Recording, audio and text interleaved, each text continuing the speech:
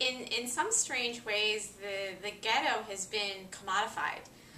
Can you speak a little bit about that and how we might want to be more conscious about ways in which this idea of ghetto has been used and commodified? I mean, somehow we can feel as if we're in these places just by virtue of what we're able to purchase, right?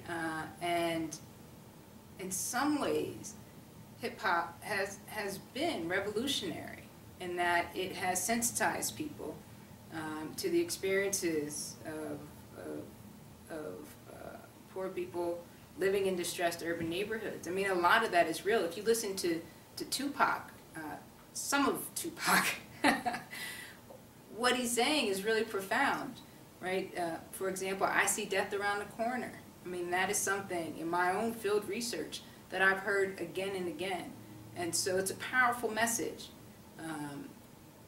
But there's also a way in which, if that's the only way that you are in contact with what's happening in poor inner city neighborhoods, that you're not getting the whole picture.